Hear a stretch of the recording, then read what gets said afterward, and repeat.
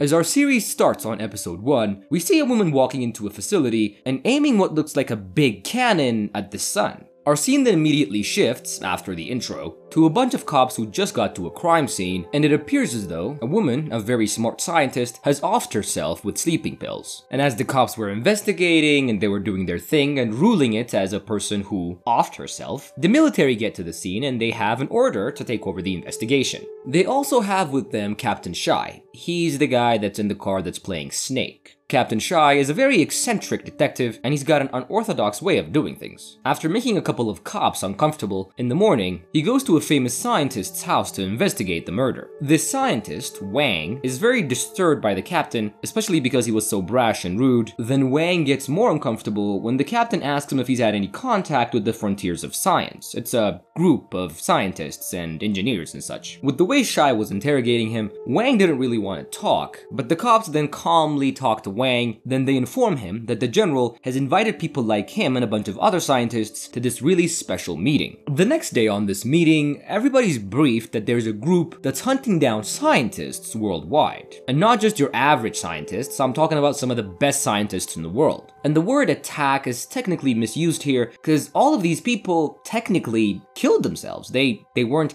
killed by other people. The general here and the military believe that there's a group of people who are making them do this because it's difficult to believe that all these scientists worldwide are just offing themselves for fun or something. As the briefing continues, the general asks Wang if he notices a similarity between all these scientists that off themselves, and Wang seems to be concerned with only one name, Yang Dong. That's the woman that we saw earlier, whose house was swarming with cops after she offed herself using sleeping pills. Wang has a memory of taking a picture of her in this facility, but he doesn't say anything to the captain nor to the general. All the scientists on the list offed themselves within the last 2 months. And the most bizarre thing is not the fact that they offed themselves, it was actually the fact that they all had the same reason to do it. And this reason was shown on all the notes that they wrote, and they all said that physics doesn't exist. And that was apparently the reason why they died. And if you're wondering who the brooding guy with the long hair is, he used to be Yang's boyfriend before she died. He gives Wang the note that she wrote before she took the pills, and it's very similar to all the notes that other scientists wrote. It says that physics will never exist and never will, and that she feels responsible for doing this, but that she has no choice. After the meeting, the general and Captain Shy try to talk to Wang, and they question him about this group, the Frontiers of Science. They've apparently contacted Wang before, and they wanted him to attend this gathering, and he did in fact go, but most of what they were saying had nothing to do with his field of study. After inquiring about the group and beating around the bush a bit, the general comes out and asks Wang to go to the Frontier of Science and join them and serve as a mole to the military. Wang refuses to do this because he's already uncomfortable enough with what's going on. Then the general walks him out and tells him something that makes him more uncomfortable. He tells him that something big's about to go down, and it's probably going to be one of the worst disasters to ever hit mankind. On this scene, we also realize that Wang is a scientist that works with nanotech, and if he finishes his project, he will have a material that's so strong that it can almost cut through anything. As Wang was leaving, we see a flashback of that memory when he first took pictures of Dr. Yang Dong. He was in this big laboratory with a giant particle accelerator, and Dr. Yang was also working there, and they were attempting to do something so revolutionary that it would have changed human lives forever. As our scene shifts, we see Dr. Yang's mentor, an older scientist, and he's with a woman who gives him these test results that even Dr. Yang herself was not aware of at the time because the experiment was not run yet. And if the experiment wasn't run yet, there was no way to collect the data. So how this woman obtained the data is part of the mystery of our series. And the plot thickens as the mysterious woman walks out of his house and starts praying, and the man decides to use his defibrillator to off himself. Present day, 10 months later, we see the general and Captain Shy talking about why the Frontiers of Science contacted Wang, as he has nothing to do with physics, he just does nanotech. And because the group contacted him, Captain Shy and the general figure out that he must be special in some way. And the episode wraps up as we go back to the opening scene, and we see a vague reference on a bunch of legal papers to something called the solar mathematical model, and we also see the same lady that was about to press the button, and she actually does press it this time, but it wasn't a cannon like we expected, it was more of a signal that was sent to the sun. And this is where episode 1 wraps up. As we start the next episode, we first see Ding and Wang having a lot of wine and talking about Yang Dong. Ding is heartbroken and he tells Wang that he bought this house because he was going to marry Yang Dong. As the conversation continues, Wang tells him what happened after the meeting yesterday and that the general spoke to him privately and told him to join the frontiers of science. Wang tells him that even though the general asked, he rejected the offer, and Ding, who is incredibly drunk, is confused about this frontiers of science group because Yang had nothing to do with them, and at this point he's only looking for somebody to blame for her death. Wang talks to him about the note that she wrote and what it is that she meant when she said that there was no physics anymore. To demonstrate, Ding makes Wang hit an 8-ball about 5 times at different positions and angles. They kept rotating the table 90 degrees every time, and after they were done, Ding tries to explain what just happened to Wang. Ding talks about how the 8-ball went in the pouch every time Yang hit it, but he asks him, what if the 8-ball behaved differently every time you hit it?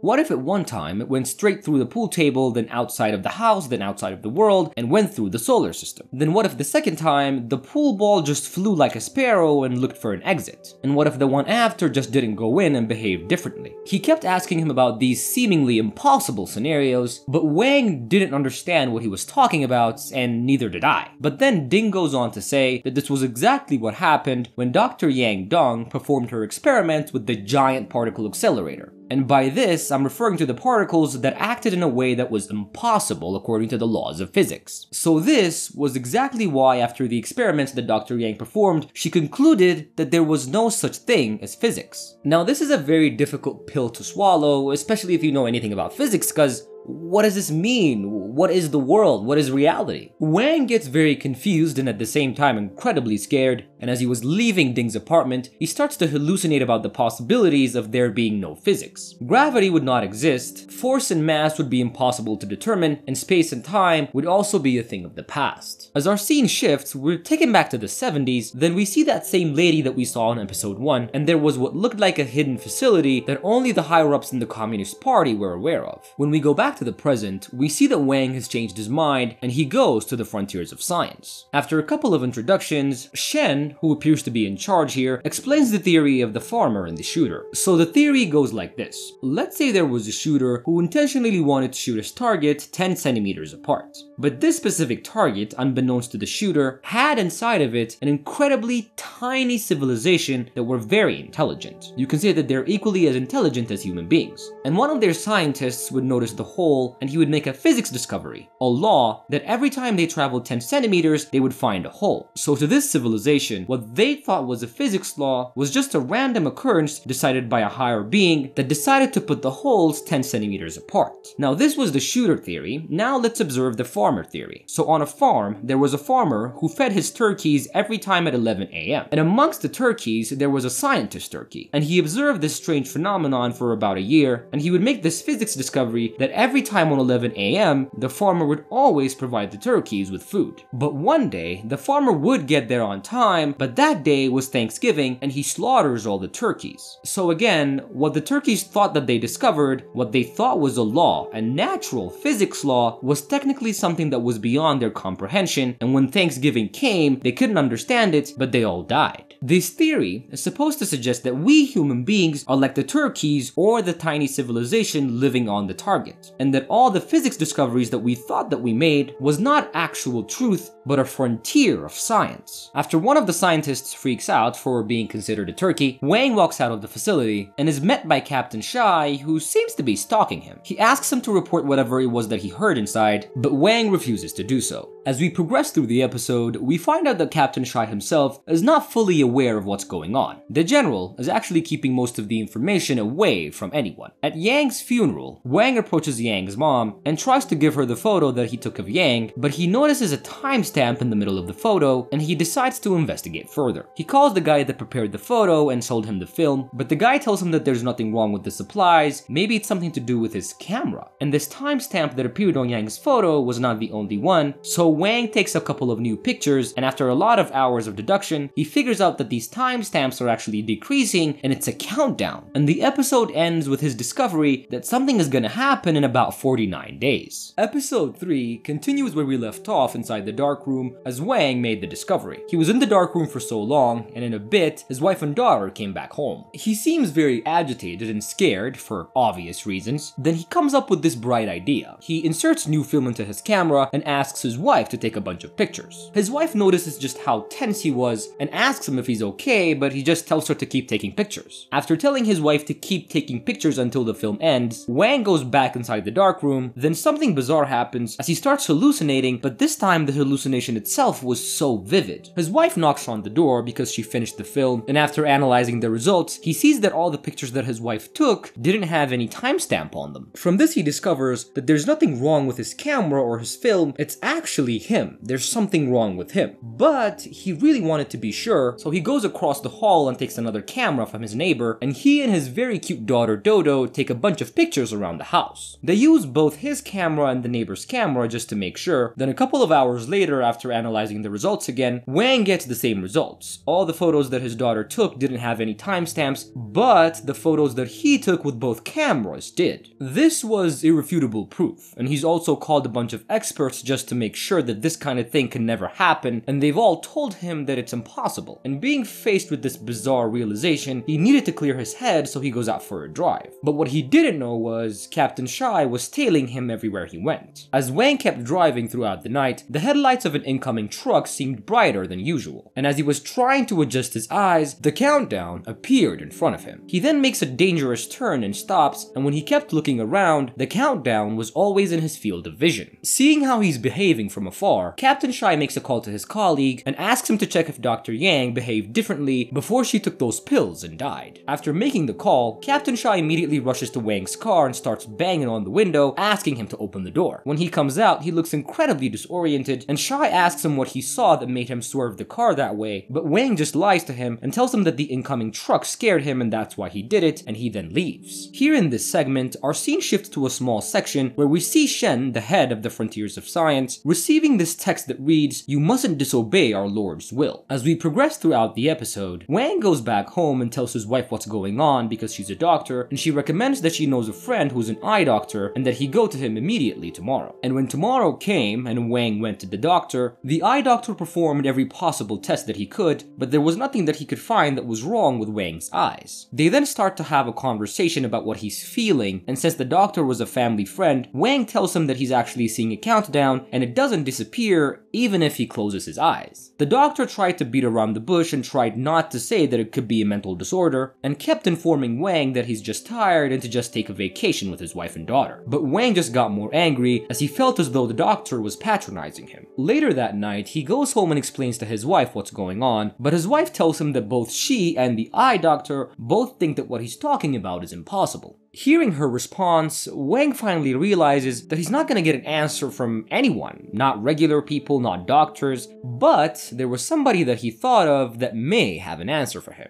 So, right then and there, as he sat across his wife, he makes a call to Shen, who immediately texts him with a location to meet her tomorrow. So the next day, he goes to the location, and the guy that opened the door for him seems to be completely unconcerned as to who Wang is or why he's here, and the only thing that he's doing is just reading and going through all these papers, but he stops for a moment and tells Wang to go upstairs to find Shen. Wang goes up the stairs and finds Shen in a room inside of this virtual reality machine, and in a bit, they start to have a conversation, and Wang describes exactly what's going on to him, and he also brought the photos with the timestamps as proof. But Shen's response was very surprising and sad at the same time. Technically, it had nothing to do with Wang's problem, as she tells him to just stop doing his research with nanotech. He asks her why and goes on to explain that it's a key project and that no other facility is working on it, but her only response would be that he stops his research immediately. But from what she was saying and everything that's been happening throughout these past few months, in that moment Wang realizes that the Frontiers of Science are more than just an academic group of people. They're technically, and I quote, a connection connection to real life. And episode 3 ends with Shen's response, which was that the frontiers of science was much more complex and more fundamental than Wang thought. As we start episode 4, we see that Captain Shai made it his job to tail Wang. Later that night, as Wang was back home, his wife suggests that maybe they should see a psychiatrist because he hasn't been sleeping well for the past few days. He talks to her about the shooter and farmer theory, but she responds by saying that she doesn't want to think about it, as contemplating the idea that human beings might not be in control of their own lives is quite a frightening one. She tells him to go to bed because it was late, but he responds by saying that he's going to the lab, and on the next scene we see that he slept the entire night there, and he's woken up by a young intern who's a fan of him. Wang's field is nanotechnology and applied physics, and he's one of the few researchers in the world that's proven his theory and made a material that he hypothesized would solve a lot of problems. But the process of making this material, this super strength nanomaterial, was quite an expensive one, and his intern presents him with a report, and most of the engineers have hit a wall with their experiments, and since materials inside the laboratory need to be replaced, Wang uses this as a reason to stop the research for 3 days. He's never technically turned off the machine ever since the project started, and as soon as he does, the countdown that he kept seeing for days now stopped.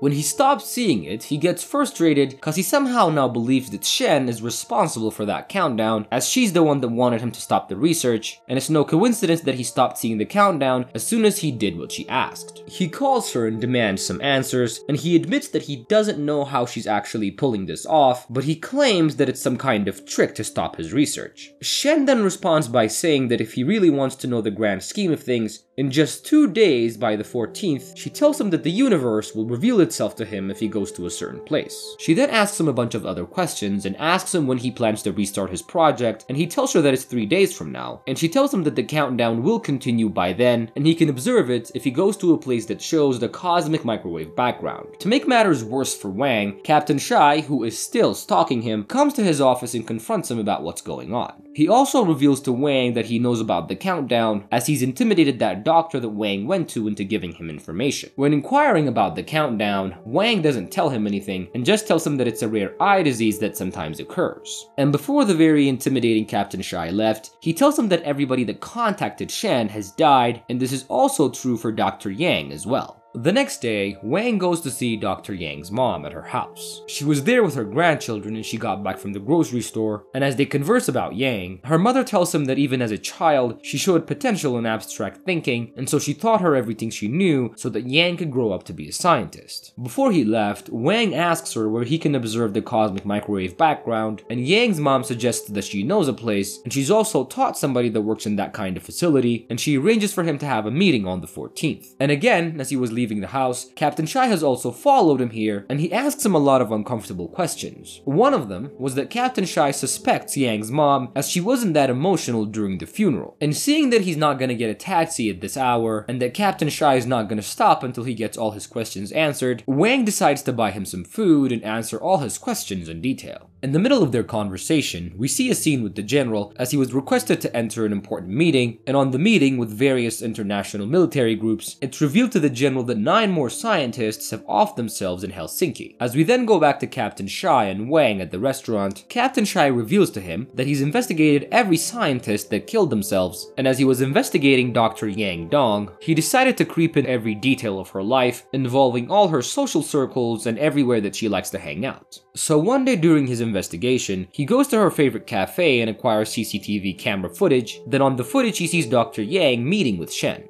On the video footage, we see Shen giving Dr. Yang some kind of folder, but Captain Shai reveals to Wang that after the police raided her house after she died, that specific file was never found because it was missing. Using all of this as evidence, Captain Shai tries to convince Wang, since Dr. Yang died after 5 days of meeting Shen and taking that file, she and the frontiers of science must have something to do with all these dying scientists. And the episode ends as Wang goes home and breaks something, as he now feels completely powerless and frustrated, and slowly begins to realize that possibly he may also be a turkey inside of a farm. As we take a look at episode 5, it starts out with a girl crashing into Captain Shai's car with her scooter. She first pretends not to know what's going on, and she tells Captain Shai that her scooter is uninsured, but moments later we find out that she's actually a journalist that was tailing him, and she's also investigating the death of all those scientists. She then goes on to make an offer to exchange information, but since she was tape recording him in secret and he figured it out, and since Captain Shai hates reporters, he refuses. Next we see Wang going to that facility that Dr. Yang's mom suggested that he go to since she knew somebody that worked there. The man that she knew that works in the facility was very kind to Wang, and he shows him around and explains everything that he could. When they make it inside the laboratory, Wang inquires about the microwave background and how to track it if there's even a slight spike in microwave radiation. And the guy shows him that there are 2 satellites inside the facility that he's running that are there just to track microwave interference, but he tells him not to get his hopes up as that kind of thing will never happen, and he also adds the fact that if it did happen, it would be millions and millions of years after they've died. He says all this to state the improbability of such an event, because if the results actually come through and this event actually took place, well, it wouldn't be something short of a miracle. But Wang was curious to find out what happens at 1 o'clock, as Shen informed him that the universe itself would start flickering just for him from 1 to 5 a.m. And just as she said, when the time came, the universe did start flickering. Wang and Sha, the man that works in the facility, are both shocked to see this, then to confirm the fact that it was not a malfunction from the satellites, they call another facility and have them deliver their results, but when they look at it, it was the same thing. The universe was indeed flickering. They still couldn't believe the data that was coming through. Then Sha comes up with a bright idea and informs Wang that they can actually see this with their own eyes if they have 3K glasses. Since Wang needed to be sure of what he was seeing, he travels to another facility and gets the 3K glasses, and when he put them on, he found out that the data was actually correct and the universe was indeed flickering all around.